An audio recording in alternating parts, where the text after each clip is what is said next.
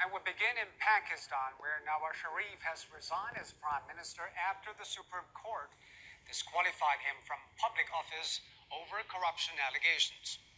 But the case against Sharif and his family began last year with the publication of the so-called Panama Papers. Documents leaked from a Panama-based law firm showed that Sharif's children owned undeclared offshore assets. The Minister of Petroleum, Shahid Khan Abbasi, has been appointed as interim prime minister. To have more talks on the latest development in Pakistan, we're now joined in the studio by our senior journalist and analyst, Malik Ayub Sumbal. He's from Pakistan. Well, Malik, now Sharif has resigned from his post as prime minister. What will come next? As we understand, general elections will take place next year. No, I don't think so that the general election will be so early, because still it's 12 months for the next poll. So as the interim prime minister is here, Shahid Khan Abbasi, as you mentioned in your bulletin, that he is given name as the next prime minister.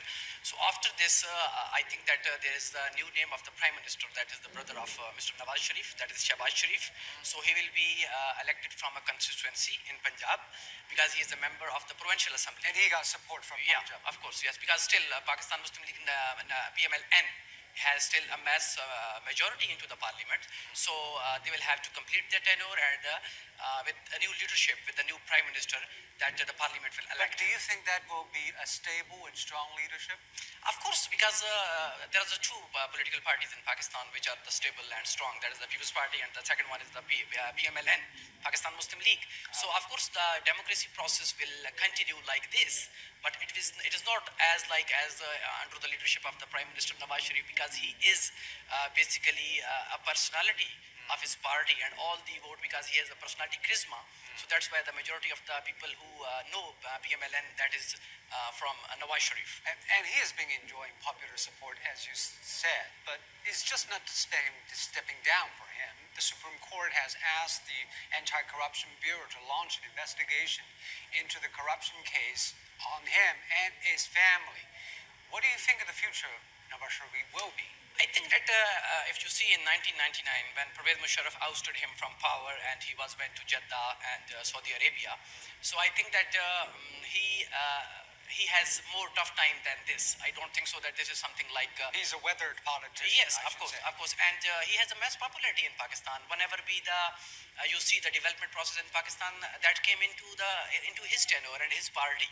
And always in Pakistan, this is one thing I say, that this is a dilemma of the country, that the weak democracy is always in the favor of those powers who are non-democratic, and they don't want to be the country into the proper transition towards the democracy. But do you think he will be put in jail if prosecuted? No, I don't think so that he will be, because he has been disqualified by the Supreme Court, and the Supreme Court asked to further investigate his daughter, his two sons, and Ishaq Dar, who is the finance minister of Pakistan.